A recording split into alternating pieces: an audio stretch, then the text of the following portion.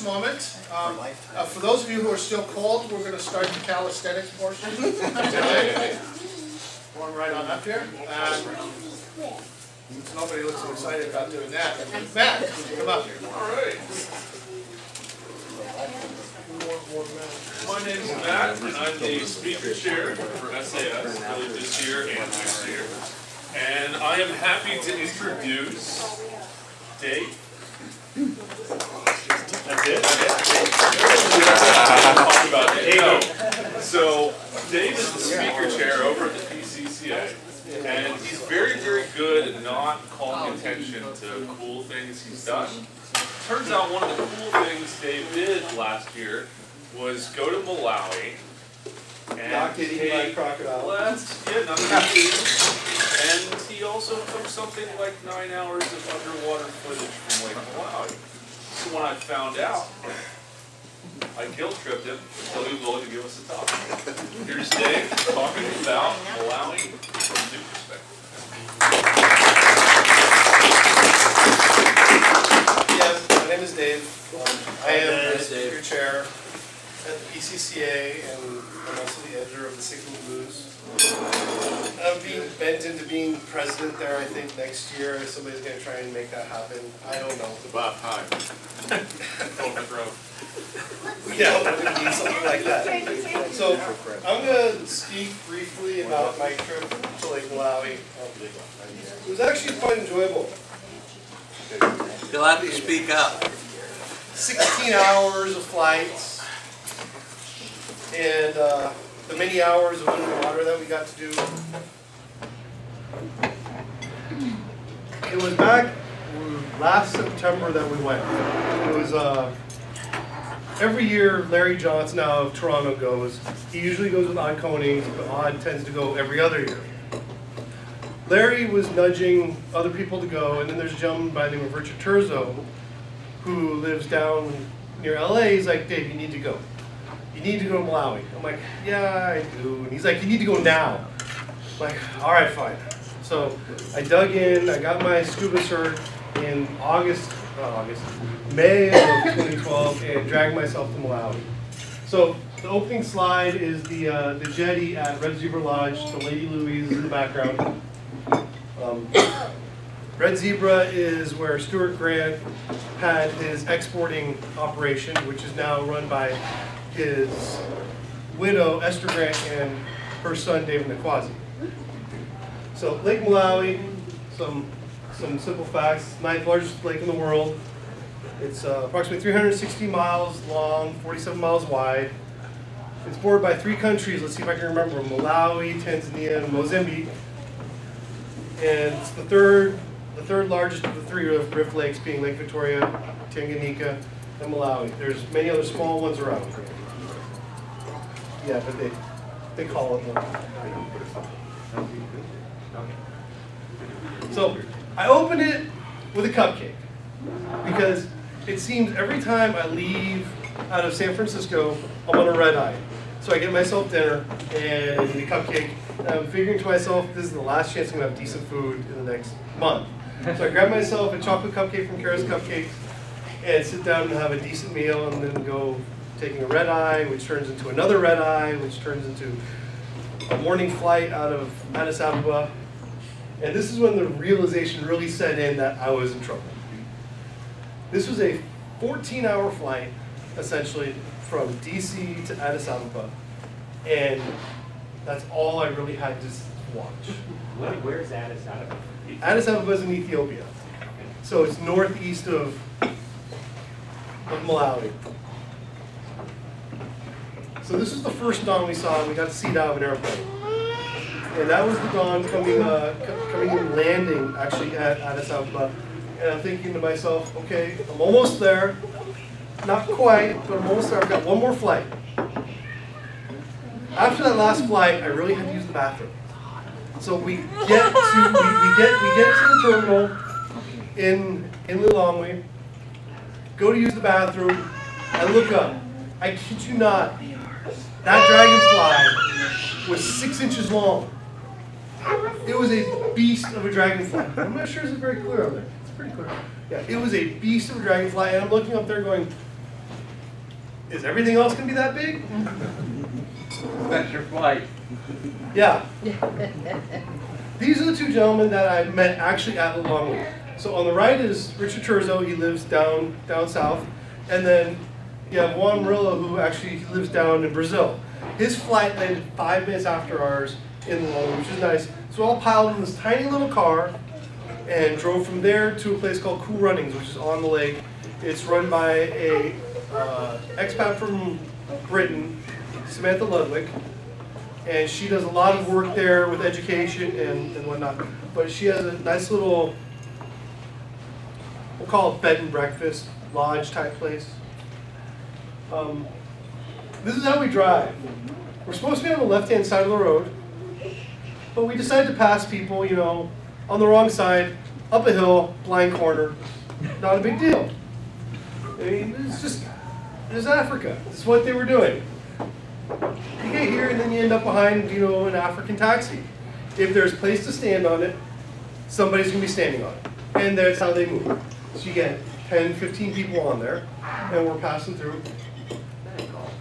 Then you find one passing another. We followed behind the Daihatsu a good hour. So, finally get to our first destination, which was Cool Runnings. It's a nice lodge. This is where we were sleeping. I had the bed on the left, Juan was on the bed on the right. Have to have the mosquito nets because malaria is rampant through there. Unfortunate thing with the mosquito nets is they're now used to catch fish. I brought this slide in, something that these two gentlemen from Germany, something that I've learned that we as Americans don't quite get to do, but a lot of Europeans and Canadians get to do. They started their trek in South Africa, and their goal was to do 6 weeks all the way to Egypt. And they had no problem getting their visas, no problem getting anything from all the countries they needed to go through. As Americans, we're not well liked. For whatever reason, we don't get to do that, unfortunately. Wandering down the lake, because Cool Running is on the shore, you get down to a fishing village. All of those are drying mats that have the lake sardine on them. There's just thousands upon thousands of fish. They dry the sardine, turn fish meal, food on one of the things. But you've got fishermen that go out every night. They've got their boat. They've got a little light on the end of the boat, and they just net up all the fish that come up. This gentleman's Felix. Felix is the bartender at Cool Runnings. You can get 2 beers. You've got Carlsberg Green and Stout. And then you can get yourself a Coke, a Sprite, or a Fanta. That's it. That's all that they have. But anything else you want, he can get you, you know, you just give him enough kwacha, which is the currency there, and he can get you anything you need from Malawi, except maybe fuel. Because fuel is a commodity that's very hard to come by there. Dave, can you stand back a little first? You want me to stand back? Thank you. So you can see what I had for dinner? I finally realized that, you know, we get there and there's actually good food. So in the upper left-hand corner is what they call rump steak, which is actually a sirloin steak. It's the best sirloin I've ever had. It's fantastic. The seasoning on it was perfect. They cooked it perfectly. Everything comes with chips, French fries, and then a salad. Beautiful food. I could have had 2 or 3 of them. Had one. Or you can have the campango, which is the catfish.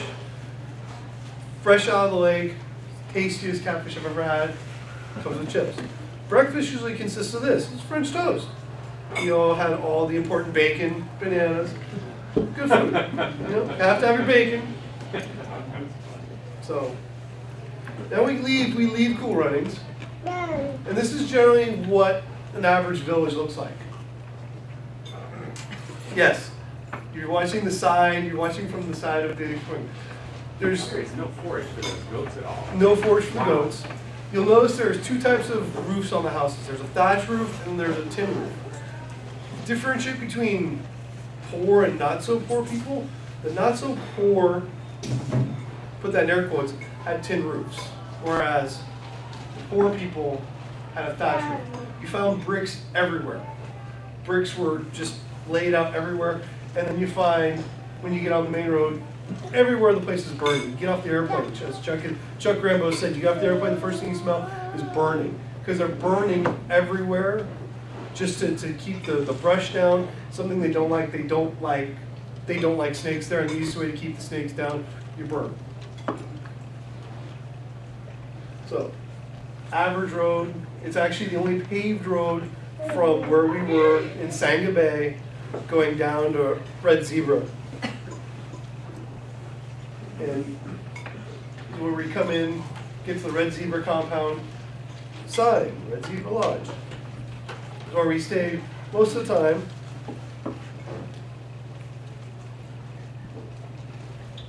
Coming through here, on our left, the very first thing you see is Stuart Grant's grave.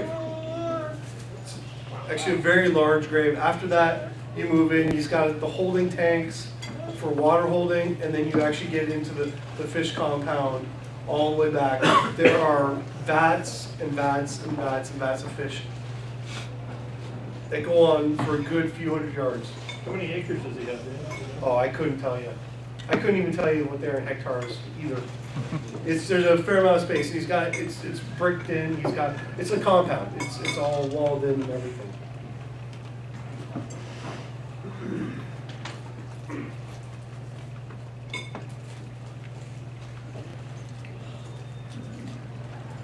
Get a pass. We're actually finally get past all of the fishway stuff when we get to the houses and the chalet. Are you hanging up a tire there? Yes, I'm hanging off the tire. No, actually, I've got my GoPro, and I've got this little, call it monopod type thing. I just hang it off the side, you know. It does this little thing. I mean, we used it today, you know, filming catfish in the vat and whatnot.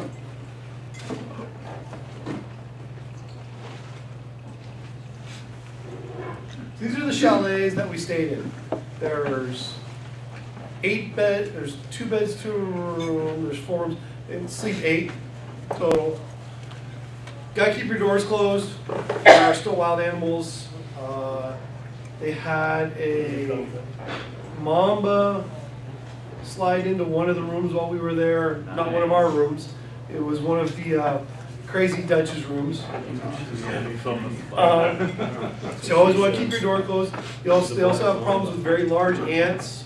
Ants get everywhere, so they keep the ants down. Occasionally get some large lizards and whatnot. So this is the rotunda. This is where we had breakfast, lunch, and dinner while we were there. And it's a served family style, so everybody shows up, including Esther Grant. And we all eat together, which is actually quite nice. Very important. They only take Visa.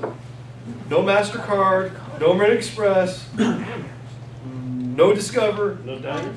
No diners, just Visa. And I walked up and I'm thinking to myself, all I've got is my MasterCard. And I'm thinking, do I have enough cash on me? Because we paid most of the way with cash, and the actual safari portion we paid with cash also. So I bring enough cash, or am I going to actually have to use a card? And I brought enough cash, so it was a good thing. But if you do go, only Visa. This gentleman's Mike. He is the bartender at the Rotunda. He'll get you anything, do anything for you. They have one more beer here. They've got Carlsberg Red. So you get red, green, and stout. And then you've got your three soft drinks, and you get water. They actually have water there, which is quite nice.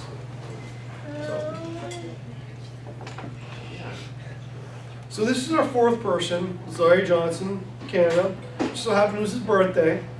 So we had to celebrate his birthday. We had we'll call it an interesting birthday cake. I'm not sure what kind of flour they used, but it was good nonetheless. So we celebrated his birthday the night before we left.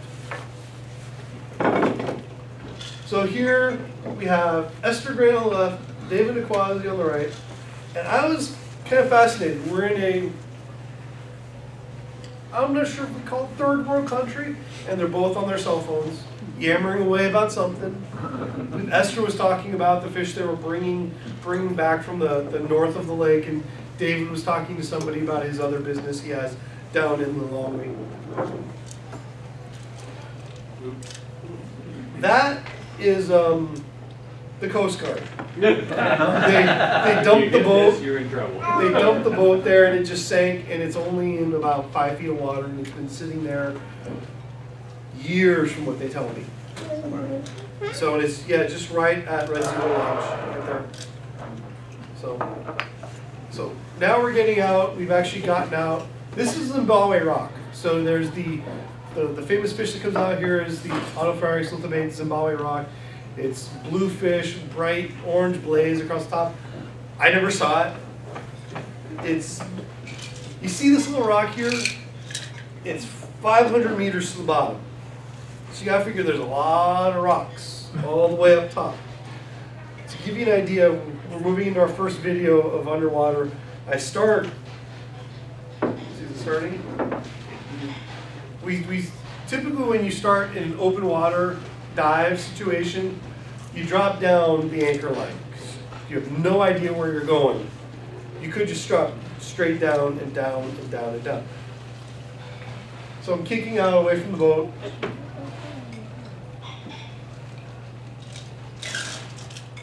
And let's see, hey, there's the anchor line. You just drop off down, and to the anchor line, it was about 40 feet till I even saw a rock.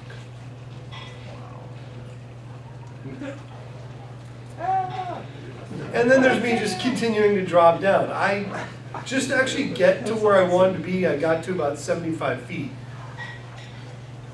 So yes, you can see me upside down. It's amazingly clear, isn't it, what a GoPro can do? Oh, there you are. Yep. You look less worried right side down than upside down. Do I know? A note for those scuba divers out there. Black masks are a beautiful thing because you've got the semi-clear masks that are around. If you get any sunlight that comes in, it's just a nasty glare. When you have a black mask, all you get the light is through the glass shell country. It's quite nice. And you stayed warm enough with no suit? I stayed warm enough with no suit. I'm wearing shorts and a t-shirt. That's it. Other people were wearing a 1 mil, 2 mil suit. It was 75 degrees. It was 75 degrees at the surface. It was 75 degrees 100 feet down. It didn't change.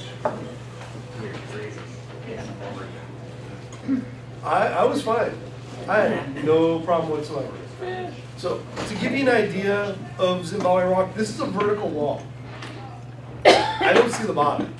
The vertical wall goes up a good 25 feet before it curves over, and it just goes. And we're swimming along it for a good 30, 40 feet. It just keeps on going.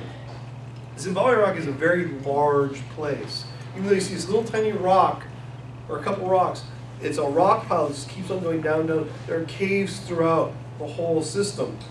And if you want to get to the really neat looking fish, the peacocks and some of the Autopharynx, you got to sneak into the caves, tuck in, climb underneath things, twist around, and find stuff. Are there electric cats in Malawi? I am not aware of any electric cats in Malawi. This one. If you notice, the fish don't care what up or down is. They orient to the side of the rock, and hey, they're going down. I'm going sideways along the rock.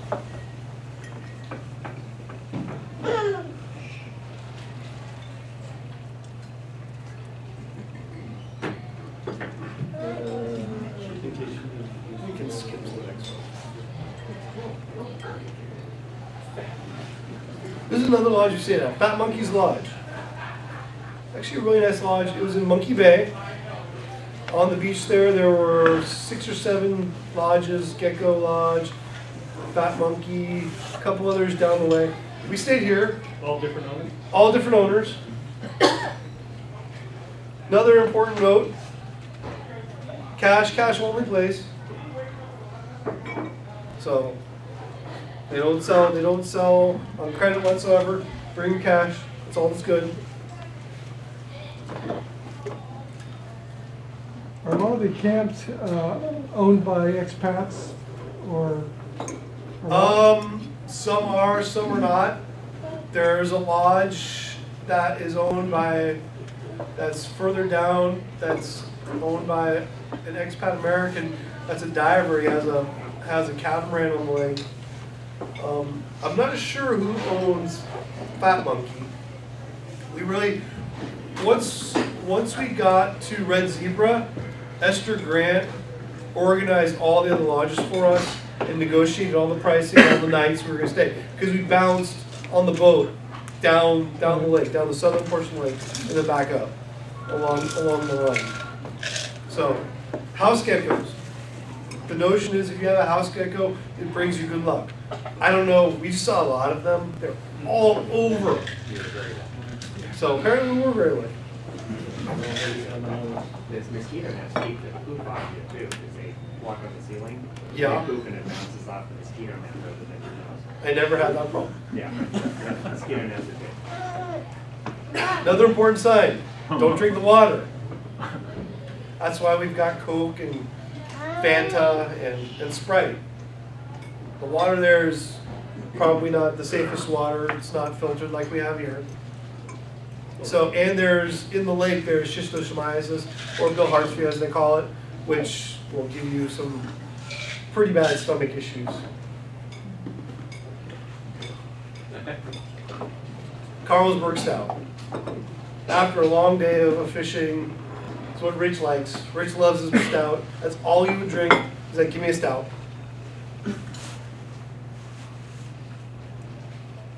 Some odd things you'll see in the lake. There are plant life in the lake. It is there. So you'll find plant life. You'll find the occasional pickup truck. Did you decorate your tank that way? About an 82 Chevy. I don't know how it got there, How far out is it? but it's a pickup truck. And this was out at Namalenji Island, so It's out there. it's out there. Even at a low period, I don't think you could drive that far out because it's pretty shallow all the way out there. We're only in about 20 feet of water. But the fish don't mind. They enjoy it. So yeah, it's a reef. I unfortunately didn't get the otters, but there were a couple otters that were bolting back and forth, back and forth. They come by you and it's just a flash of bubbles.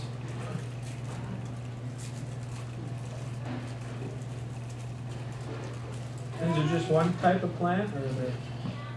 I am not sure. My guess is yes. There's probably a few more. It's Val. It could be. So then you come across the occasional diver, wherever he may be. Hey, there's actually sound to this one. I can hear myself breathing. Oh, that's a metal grate. I'm not sure where that came from. This was another dive site. This was at Domway Island. It's a Roman shield. Be nice if it was.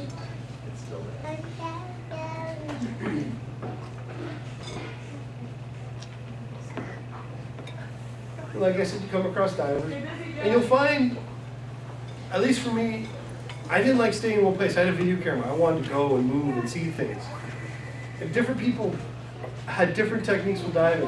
Juan hovered, wouldn't lay on the bottom, would hover, and just sit there and sit. And he could hold his breath, and we'd all be done, and we'd be on the boat dry, and he's still under 30 minutes later.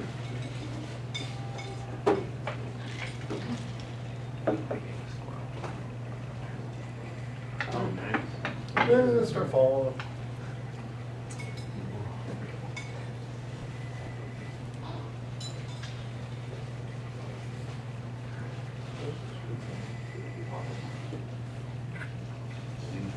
And then you had Rich. I didn't get any video of Larry. Larry disappears, kind of like Odd Conings does. They just go off and do a thing. Rich likes, admittedly I didn't get a good picture of him.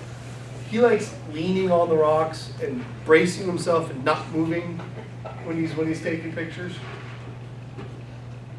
But when you're using a GoPro, you don't have a viewfinder. You just kind of point and pray.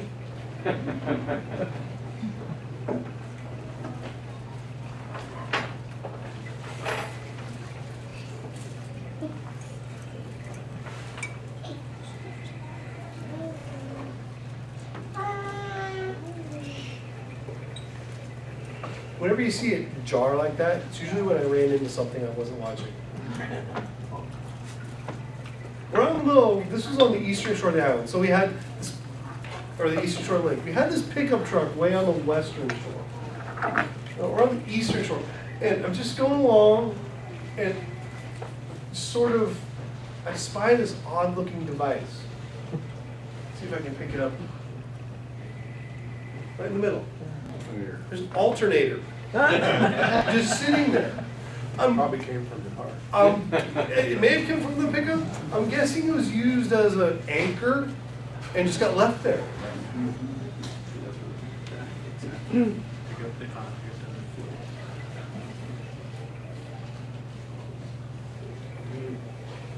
One of the oddest things I saw when we were at Macacola Reef. It's not this fish.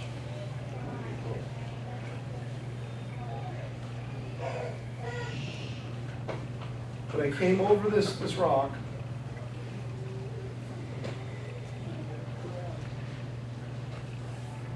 And brick formations.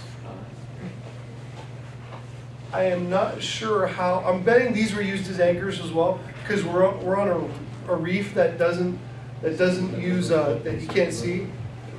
And how, yeah, but how were they spelling something? How did they get down there? They're 40 feet down. Crazy Germans. It could be crazy Germans. Or the Dutch. This is the random things you see. Typically from different dive sites, we end up sleeping on the top of the boat. It's fiberglass. You just lay down, you're in the sun, you relax.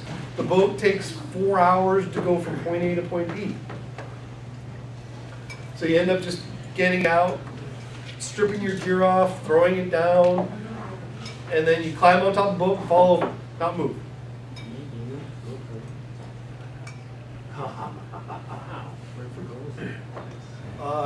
Tilapia, not Rhamphorhynchus. This gentleman had done his fishing. We inquired how much it was going to be, and since he saw Zungus on the boat, white people, he was attempting to charge significantly more than what we could get at the market.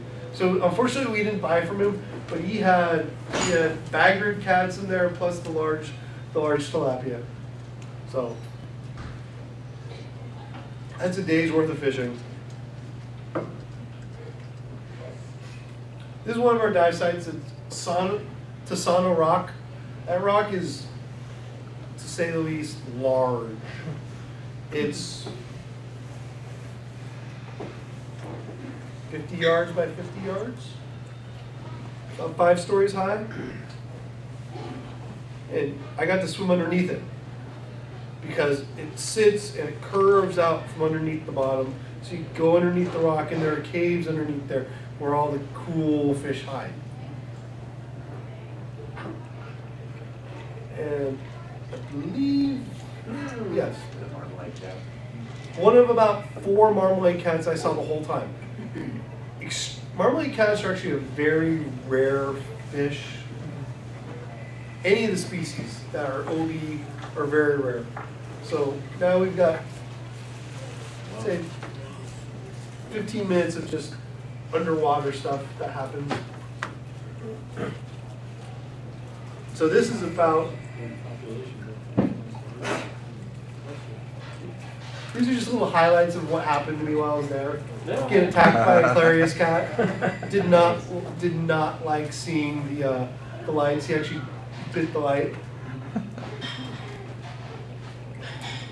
A little Melanachromis that decided that he liked that spot right there.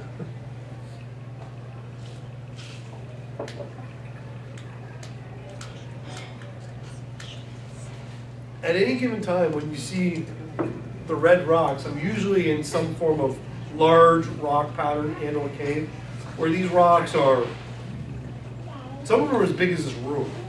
You can swim around, swim under.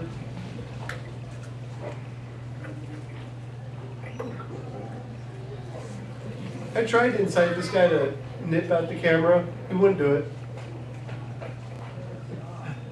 What camera are you using? My little GoPro. How large is he? Carapace was about like this. It was not big at all. 6 inches total length, probably side to side. So I followed along this giant rock.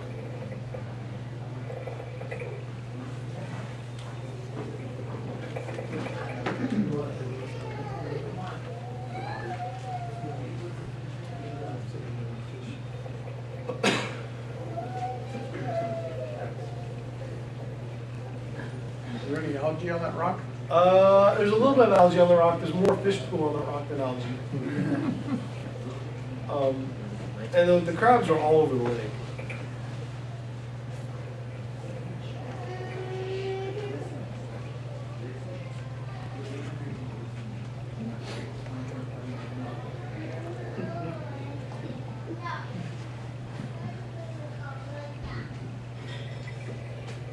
Now I'm wholly under a rock here. I am in a cave. That silt is probably 2 feet deep. And there's a nice little eel. It's the only eel I saw, maybe 18 inches. Probably shorter.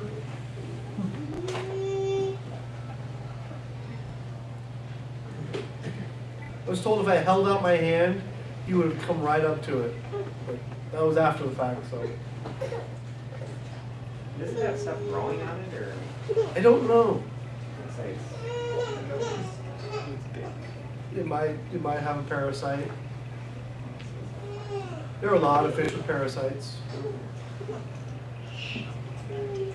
Tanganyika is just full of eels. Every place you go, there's eels everywhere. That's strange, just one there. It's the only eel I saw, and that was at Otter Point.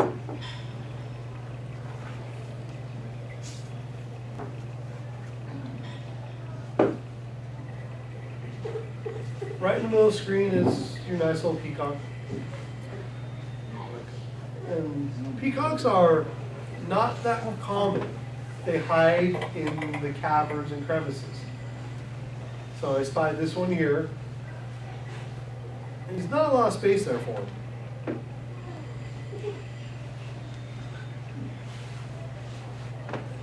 And then I realized, oh, there's a whole lot more.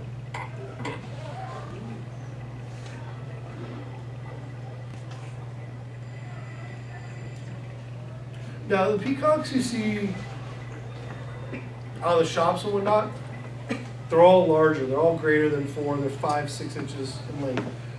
I was lucky to see maybe a fully coated up peacock there that was 4 inches. They're small fish.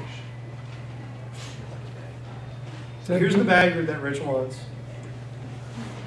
Is that size limitation due to predation or just competition?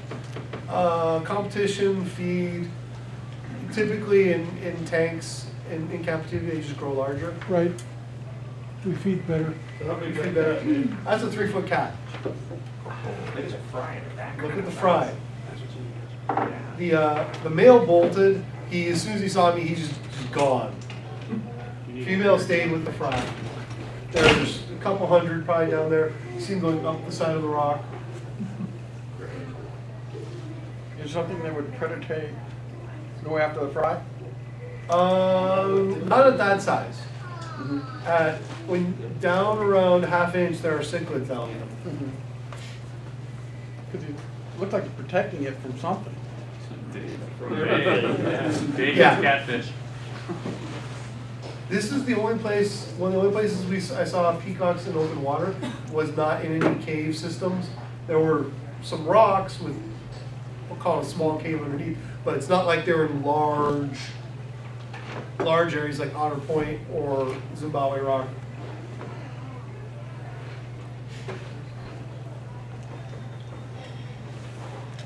And you can see the Tridus moving by. It's a fairly decent current.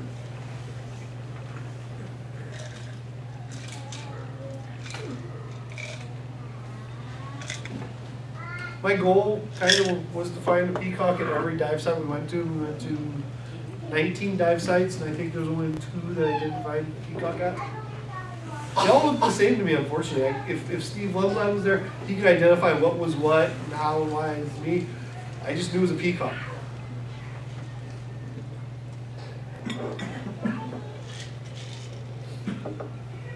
About this time also is when I contracted a nice little bacteria. I ended up with a staph infection in a finger. I almost lost a finger. I won't go into that. If you have questions about it, come see me after the talk. It was gross. It was pretty gross. I came upon these two little fishes, and they had been fighting, and they fight, and they fight, and they don't stop. Yeah. There's millions of acres to go. But I want this one right here. That's pretty much how it was. Mine right here. I actually have a video where I'm at the surface and I aim down, and I see zebra, zebra, zebra, zebra, zebra, zebra, and they're all, 3 feet apart from each other's zebra, and they're not moving, but they're staring at each other, while equidistant apart. Is that a Christian? It might very well be.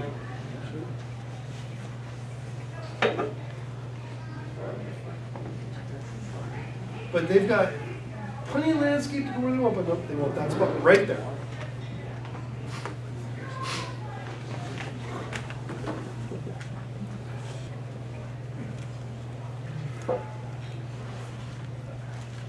Yeah, there's all kinds of fish that go through. There's a little Nimbacronus that goes through.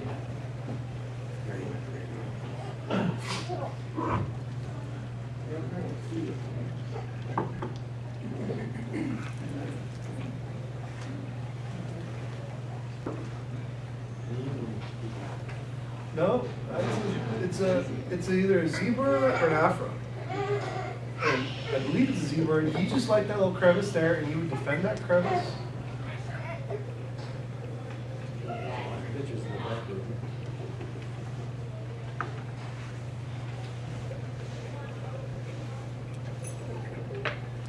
There were points where I would be swimming along, and I'd turn around, and there would be 1,000 fish staring at me.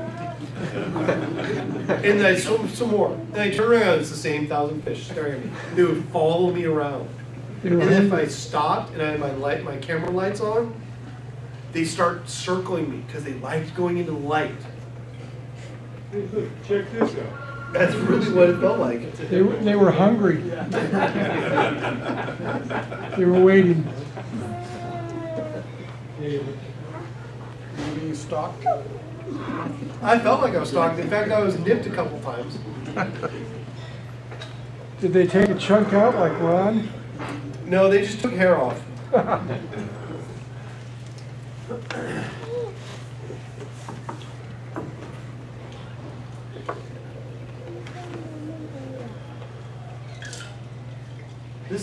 I believe this is the linai, and he's hunting. He'll sit and he'll put his chin on a rock. And wait for a sec.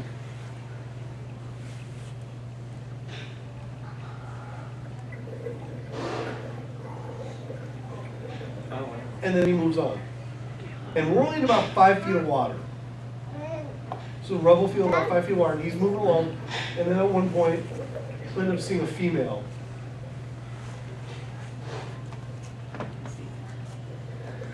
Where is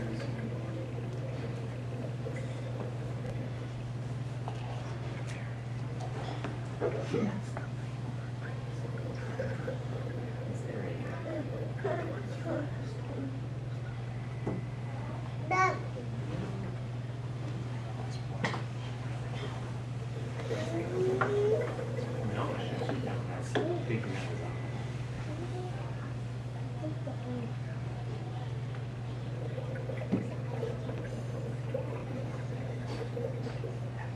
Chases after the female.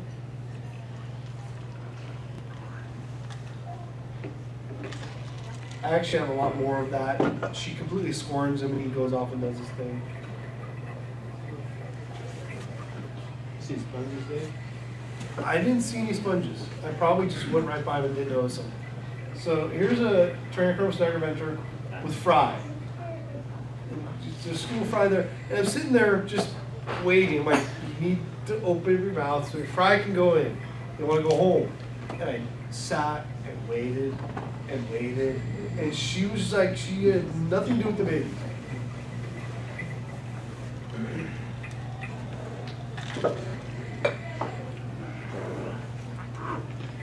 When you were diving, did you find yourself just getting lost in the adventure, as it were, just being sort of oblivious to everything else?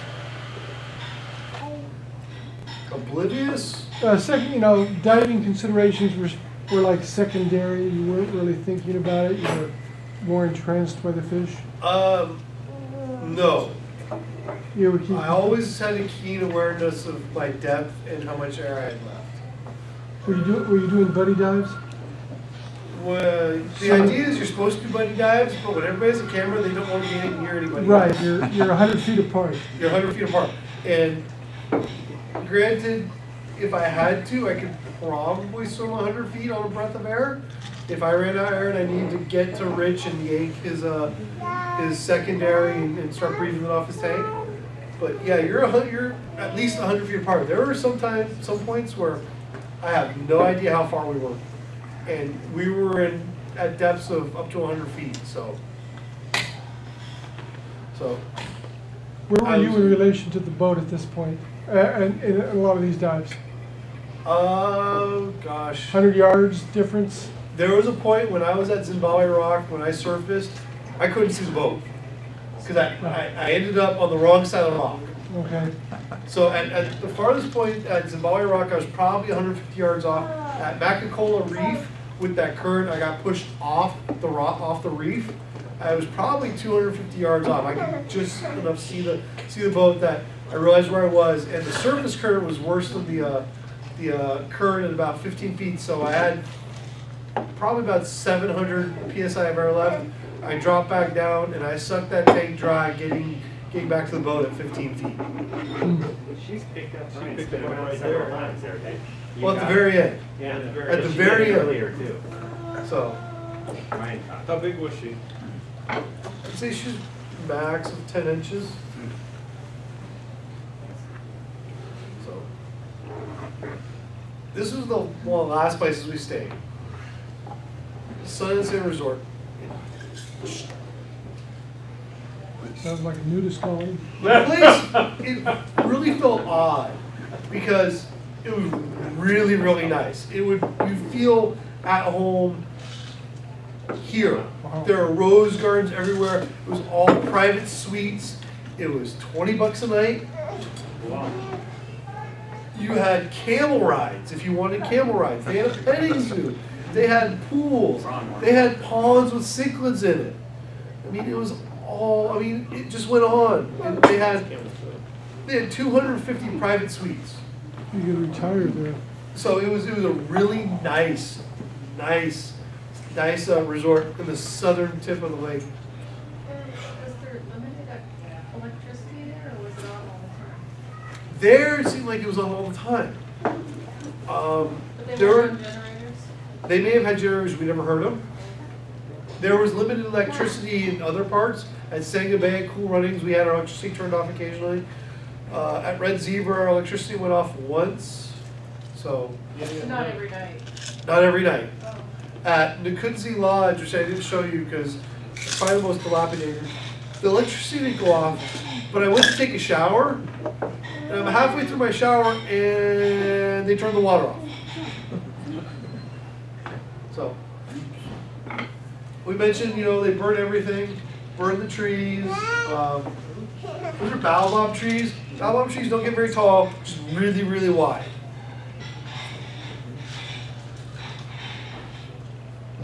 I have to thank our boat crew.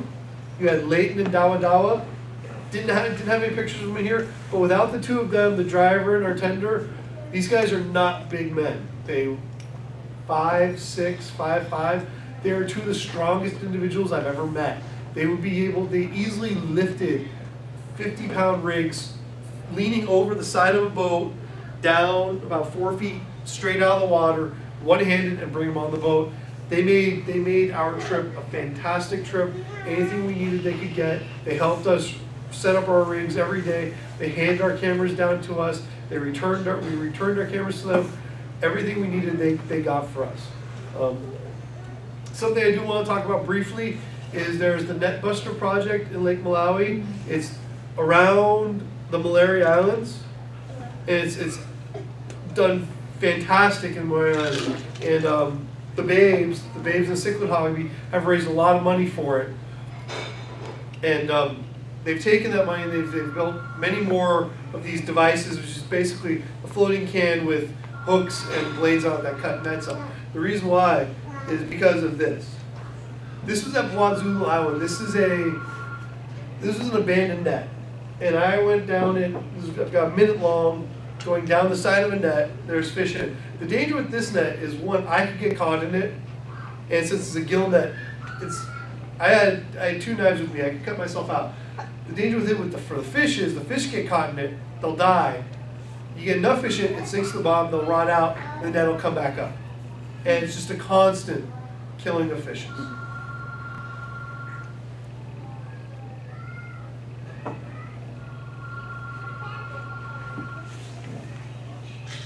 How big are the nets typically? Oh gosh, a net like that. Are you talking the spacing in the nets? No, about the size of the net. Oh gosh, it's Large 100 net. feet long, Yeah. 6 to 8 feet in depth.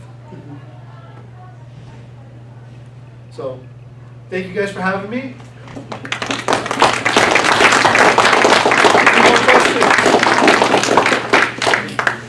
Did you see any big cichlids?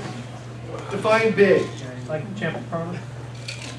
We did not see Champs chromis. Champs chromis are open water, and like we said, you know, big in an aquarium, not necessarily big in the lake.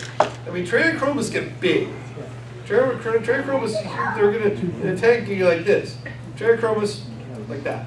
I did see some Dimidiochromis coingi. They were actually some good sized fish, but you couldn't get within 25 feet of them.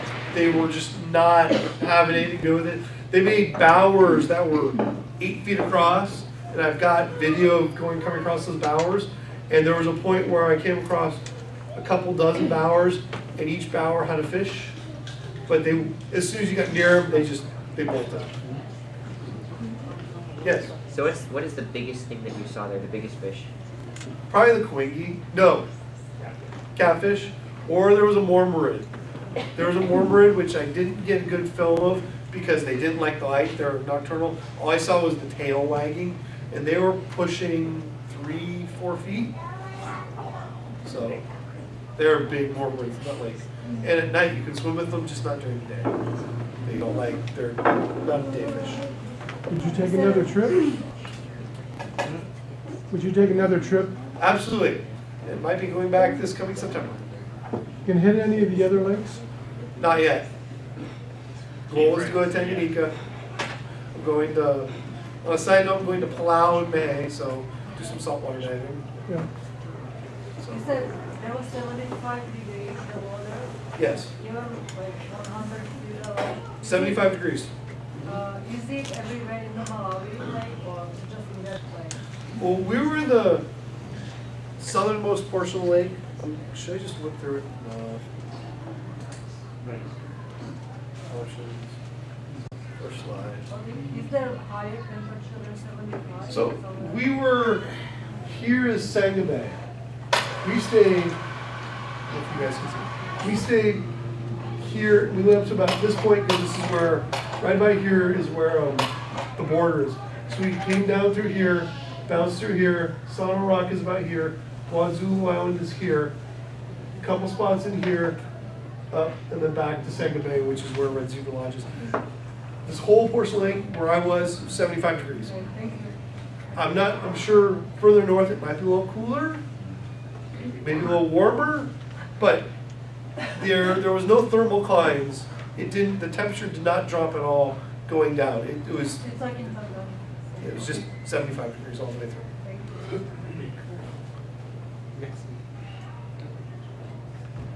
In the other parts of the lake, are there facilities similar? There is, in Monkey Bay, there's a couple dive shops. Up on the western shore, up north, there's a dive spot, and there's one in Mozambique as well. There's also a couple collecting stations in those places as well. Are the fish a lot different or very similar? The fish differ all throughout the lake. The fish along the Tanzania, Mozambique, the eastern shore are different from the fish on the western shore. There are some similarities, but they're absolutely different fish. So I mean, it's a big lake. So. On the Vice Maria, you saw that. Is it only shallow water or deep water? It tended to stay, well, when we were in Namalenji Island, which is where I saw most of the Vallisneria, no deeper than 15, 20 feet. So, and the bottom, if you weren't on a rubble field, that's silt. There's a point where I ended up under a rock, pinned myself under a rock, in about 50 feet of water. I'm like, okay, how am I getting out of this? First thing I did is I just put my hand into the silt. It went all the way up to here.